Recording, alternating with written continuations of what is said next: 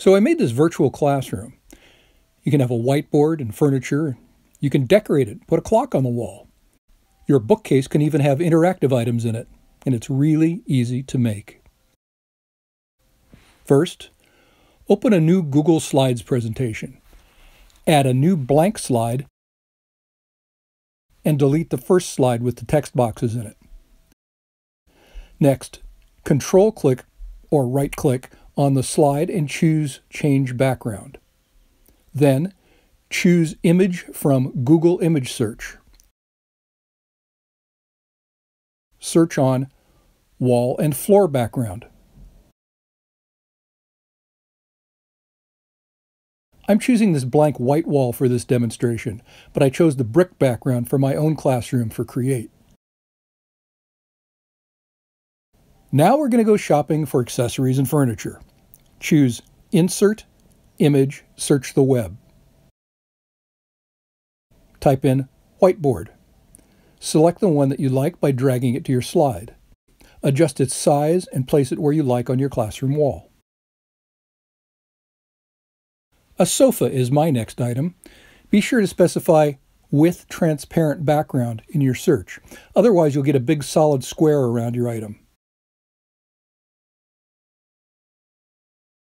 I'm choosing one that looks comfy and will be at a natural angle for my floor.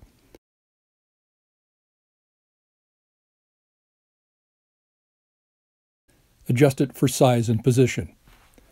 Next, I'm going to put me in. I've already created a Bitmoji of myself. You can do the same by downloading the Bitmoji app on your phone or tablet and creating your own. I've also added the Bitmoji Chrome extension, which gives me access to my Bitmojis here in my slides presentation.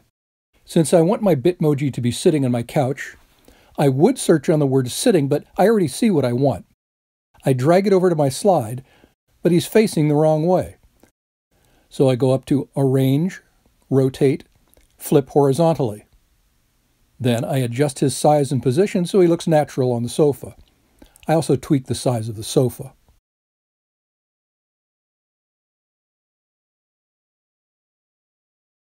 I think I'd like a clock on the wall, so same thing. I just change my insert search term to clock and I grab the one that I like.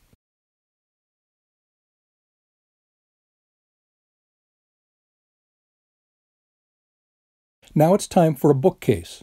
I want an empty one so I can put different items on it depending on the activity.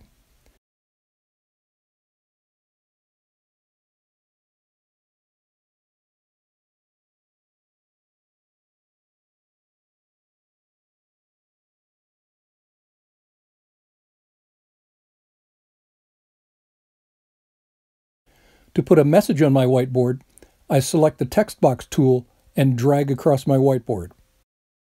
I type in my message and adjust it for centering, size, and font.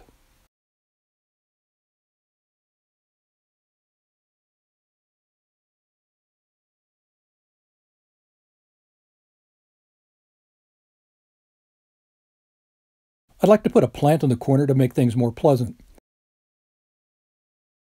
I search for plant with transparent background.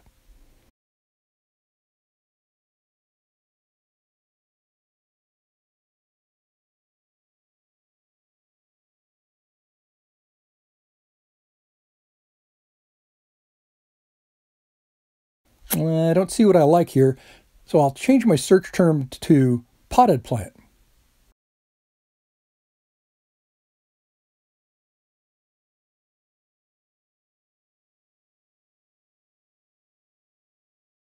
Now here's a cool bonsai. Let's try that. Whoa, that's huge. I adjust the size and see how it looks on top of the bookcase. I think I'll put it in the corner and save the top of the bookcase for educational items. Yeah, I think that's about right. Let's put an interactive item on the bookshelf. Since I want my students to view a video about the space shuttle, I'll search for a rocket to symbolize it. So I search for rocket with transparent background. Wait, there's an actual space shuttle. How cool is that? I'll use that one. I drag it to my slide, place it on top of my bookshelf, and make it just the right size.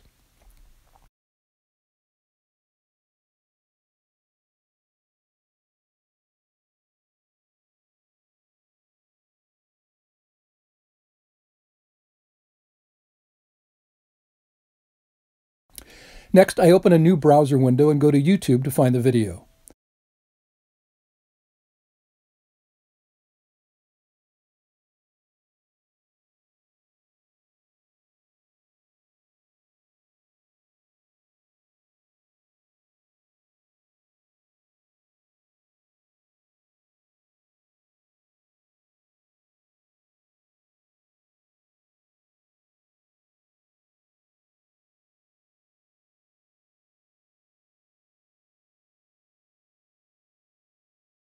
I approve the video for students to view and copy the URL from the Share button.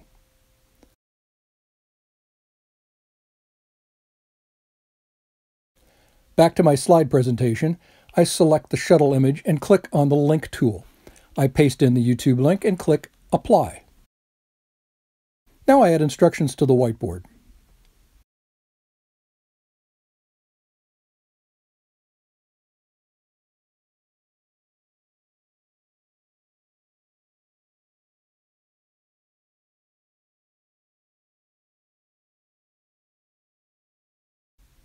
I then download the slide as a PDF.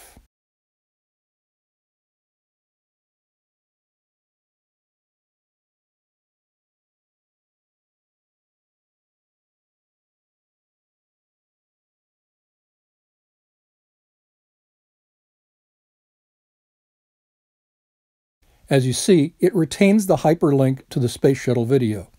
You can use the PDF as a material or assignment in Google Classroom. Pretty cool, huh?